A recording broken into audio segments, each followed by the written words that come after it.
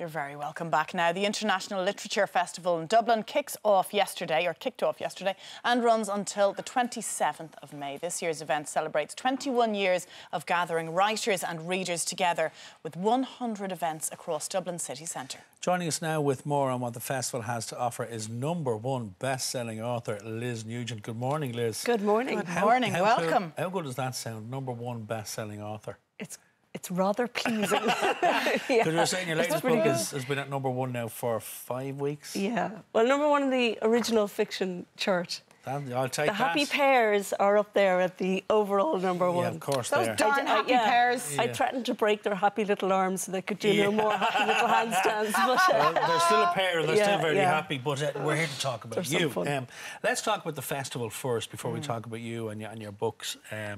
What does it mean to you and to have an involvement in it this year? Well, I've never been a part of it before, so it's a real privilege and an honour to be invited to partake as a writer in your own city in the biggest Dublin event of the year. So it's fantastic, and I like to be there among all of my literary heroes. You know, John Banville and John Boyne and Claire Kilroy and international writers like Yi Yun Lee, and the poetry is really well represented. There's a global poetry session on tomorrow night. One of my favourite current writers, Kit Duval, is doing an event on Saturday evening.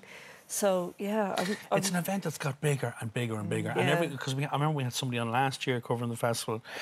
The events are becoming more diverse as well. It's not just about writers, there's poetry readings. Yeah. Yes. It's getting bigger and bigger. Yeah, and academics and children's writers, and Oliver Jeffers, who's a writer and illustrator, is also taking part. So it's a really sort of comprehensive, all-rounder kind of a festival, and it's spread out. It's not just in one venue. It's using venues all over the city. Different locations and 100 events. This has become kind of almost like a tourist attraction, hasn't it? Because visitors from all over the globe come over for it. Yeah, I think they do. Mine is this evening at 6 o'clock in Smock Alley. I should just tell you that. Yes, you definitely should tell us that. And what can people expect, Liz? Is it a reading? Is it a chat?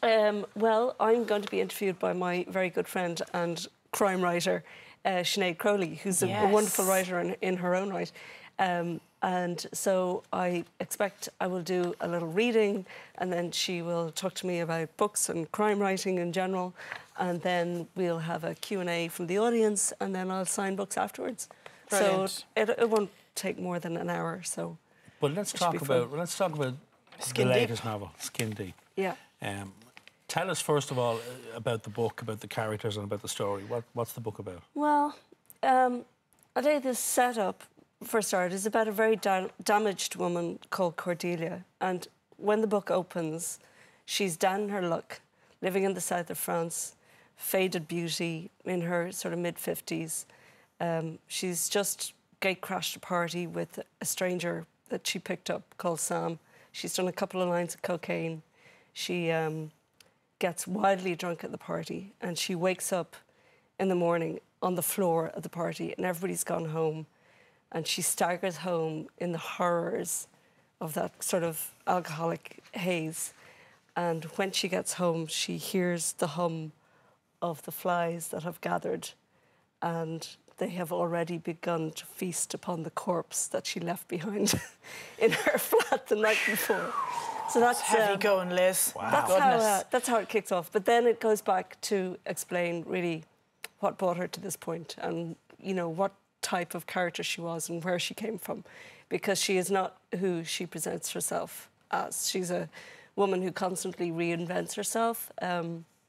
She starts off as a very poverty-stricken child on a west of Ireland island off the coast of Mayo, fictional island, and then winds up living in high society in London, and then later in high society in Monaco, but ends up pretty much as a ageing hooker in Nice. Holy moly. This is a fascinating story, and I'm not surprised that it's been the #1 best-selling book from week 1.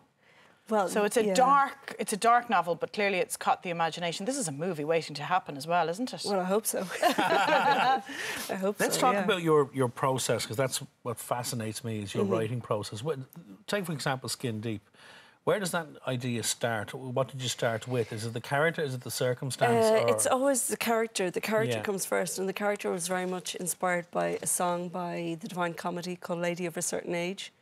And I just thought the lyrics of that lent themselves to a story. So I was waiting around for a couple of years for Neil Hannon of the Divine Comedy to write the book, because I just thought there's definitely a book in that song. And when he didn't, I just kind of thought, well, I'll write it. So I've changed it substantially from the song. But does he know that? Yeah, I got to interview him. I got to interview him for the book show, the radio book show. So yeah, I got to meet him. That was a real thrill as well. I don't think he's a big reader. You know, he said he reads. He's read Room with the View over and over again, but he's not. He said he doesn't really have the concentration for reading books. So I don't know. He was on page 60 at that stage of my book. I don't know whether he finished it. Because he's amazing, actually, with lyrics. So it's interesting that you took inspiration from his song. Yeah, very much. And how long would that process take then? Was it a couple of years? Are they a year? It was about 18 months, I suppose, from start to the draft that I submitted. Are you very disciplined, Liz? No. Do you have your writing day? No. No, I'm not. It's a terrible to admit it, because I hope people who are aspiring writers don't follow my lead. I'm very chaotic in the way I approach it. All of the really good, consistently good writers get up early every morning and they write every day. Yeah. I don't like mornings. And I don't necessarily write every day. Right. But I somehow managed to get it done. I cobble it together somehow. But it's whatever works for you, isn't it? I know Cecilia Ahern told me before, it's when everyone goes asleep and everyone's day ends that she's Paul Howard is the opposite. He gets up in the morning, leaves his house, goes to another house and starts work at 9 o'clock. Yeah, I go to my library sometimes. Isn't that incredible? Yeah. But it's so individual, isn't it? That's also the beauty of this festival, where people will get an insight into writers. Yes, exactly. And as to how different the approach to the process is. Sure. Yet the end results are all successes. Well, and they're also different. Like everybody's... Exactly, Yeah, so I don't prescribe this is how you write a book to anybody. It's impossible to prescribe it. Remind us again when you were in Smock Alley. 6 o'clock this evening. 6 o'clock this evening. It's night time because she doesn't like mornings. Thank There'll you. be a huge Thank turnout. you for giving up your morning for coming in. Thank you. Thank you. And congratulations. Now, up next, more summer holiday styles on the catwalk. See you in a few. My God.